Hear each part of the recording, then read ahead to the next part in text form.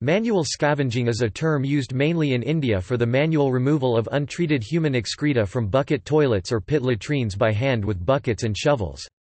It has been officially prohibited by law in 1993 due to it being regarded as a dehumanizing practice if not done in a safe manner. It involves moving the excreta, using brooms and tin plates, into baskets, which the workers carry to disposal locations sometimes several kilometers away.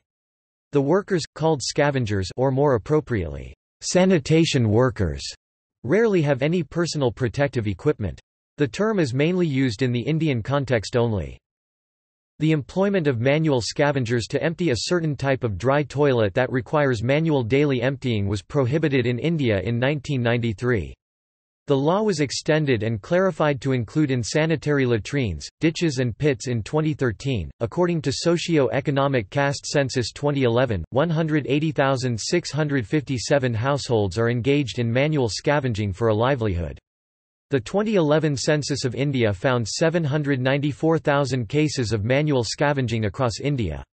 The state of Maharashtra, with 63,713, tops the list with the largest number of households working as manual scavengers, followed by the states of Madhya Pradesh, Uttar Pradesh, Tripura, and Karnataka. Similar occupations existed and still exist in other countries, usually known by other terms and given different degrees of government protection.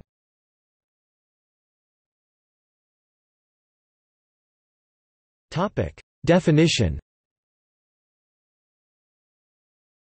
Manual scavenging refers to the unsafe and manual removal of raw, fresh and untreated human excreta from buckets or other containers that are used as toilets or from the pits of simple pit latrines.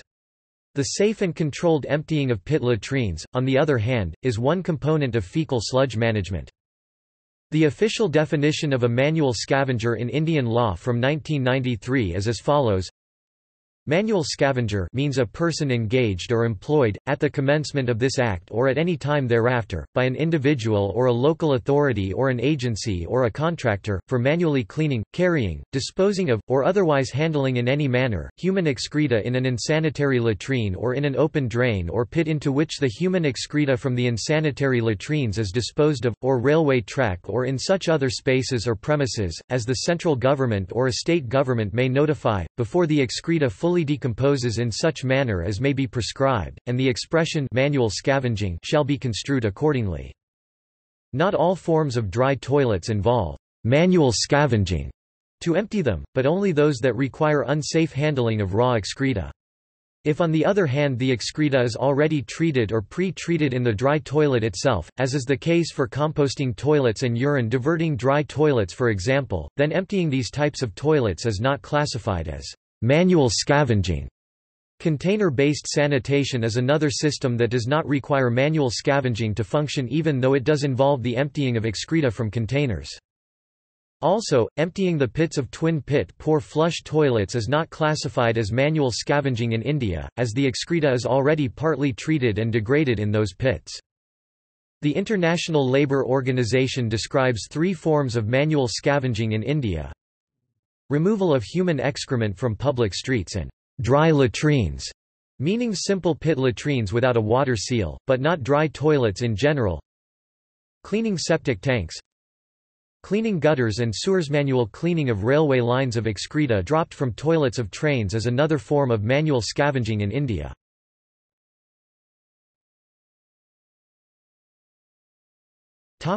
Current prevalence.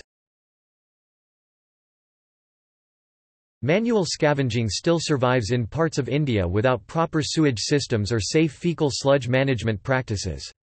It is thought to be most prevalent in Gujarat, Madhya Pradesh, Uttar Pradesh, and Rajasthan.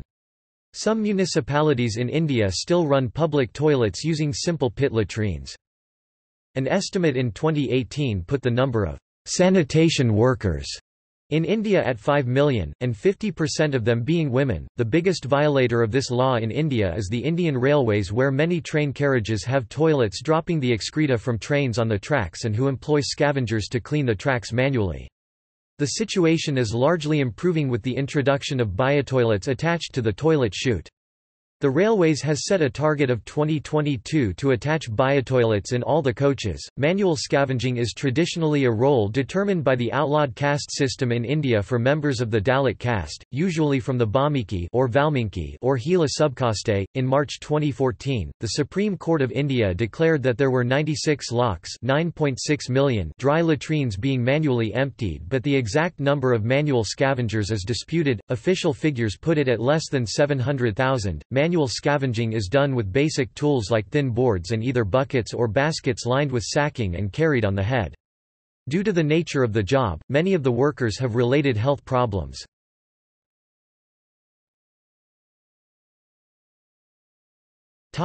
Initiatives for eradication.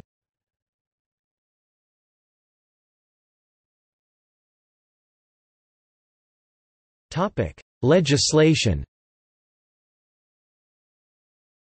In the late 1950s, freedom fighter G.S. Lakshman Iyer banned manual scavenging when he was the chairman of Gobichettipalayam municipality, which became the first local body to ban it officially. Sanitation is a state subject as per Entry 6 of the Constitution. Under this, in February 2013 Delhi announced that they are banning manual scavenging, making them the first state in India to do so. District magistrates are responsible for ensuring that there are no manual scavengers working in their district. Within 3 years' time municipalities, railways and cantonments must make sufficient sanitary latrines available. The government of the state of Maharashtra has planned to abolish the menace of manual scavenging completely from the state soon.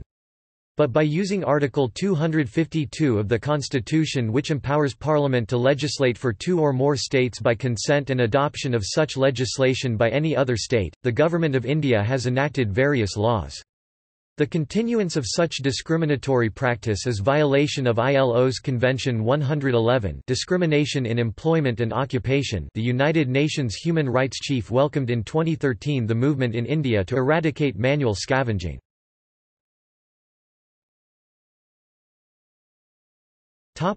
The employment of manual scavengers and construction of dry latrines Prohibition Act, 1993.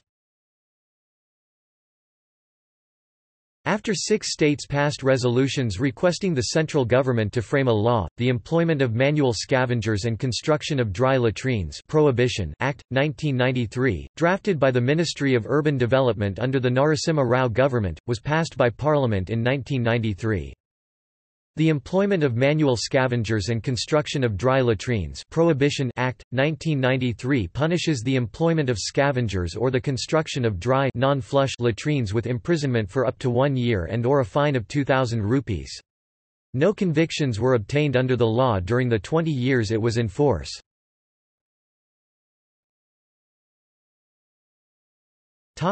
The Prohibition of Employment as Manual Scavengers and Their Rehabilitation Act 2013 or MS. Act 2013. Government has passed the new legislation in September 2013 and issued government notification for the same. In December 2013 government has also formulated Rules 2013 called as the Prohibition of Employment as Manual Scavengers and Their Rehabilitation Rules 2013. Or MS. Rules 2013. The details about Act and rules are available on the website of Ministry of Social Justice and Empowerment, GOI. Further, the hearing on 27 March 2014 was held on manual scavenging of Writ Petition No. 583 of 2003, and Supreme Court has issued final orders and cases disposed of with various directions to the government. The broad objectives of the Act are to eliminate unsanitary latrines, prohibit the employment of manual scavengers and the hazardous manual cleaning of sewer and septic tanks, and to maintain a survey of manual scavengers and their rehabilitation.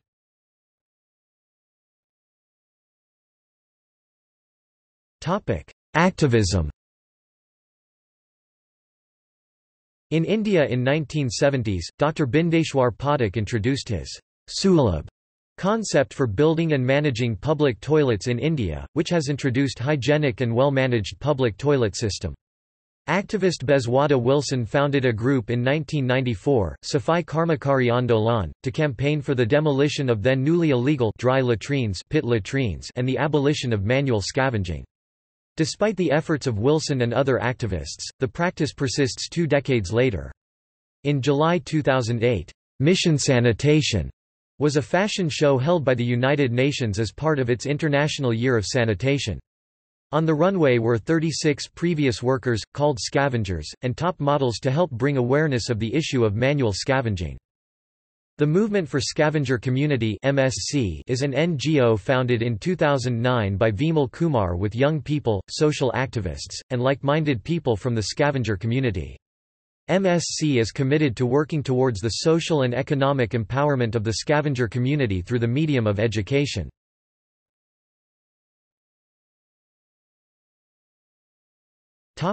History. There is evidence of the existence of toilets with a water seal in the civilizations of Harappa and Mohenjo-Daro. These cities had toilets which were connected to an underground drainage system lined with burnt clay bricks. In later stages, manual scavenging became a caste-based occupation, with the vast majority of workers involved being women. The practice of manual scavenging in India dates back to ancient times.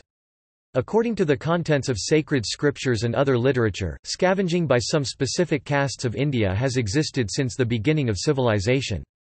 One of the 15 duties of slaves enumerated in Naradiya Samhita was of manual scavenging. This continues during the Buddhist and Maurya period also. Jahangir built a public toilet at Alwar, 120 km away from Delhi, for 100 families in 1556 AD. Not much documentary evidence exists about its maintenance. Scholars have suggested that the Mughal women with purdah required enclosed toilets that needed to be scavenged. It is pointed out that the Bangis share some of the clan names with Rajputs, and propose that the Bangis are descendants of those captured in wars. There are many legends about the origin of Bangis, who have traditionally served as manual scavengers. One of them, associated with Lal Begi Bangis, describes the origin of Bangis from Metar. Municipal records from 1870 show that the British organised municipalities in India which built roads, parks, public toilets, etc. The British administrators organised systems for removing the fecal sludge and employed Bangis.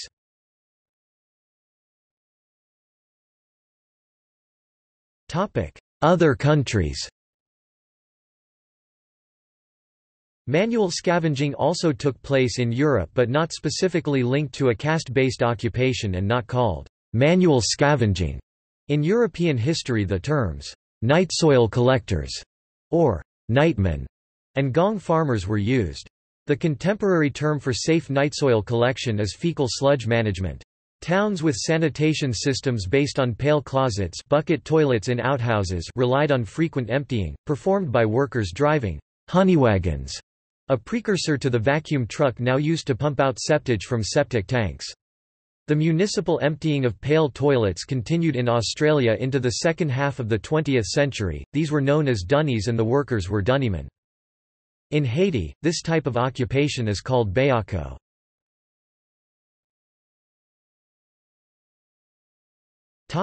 See also: illegal housing in India, Swachh Bharat Abhiyan, Clean India Mission, waste collector, water supply and sanitation in India.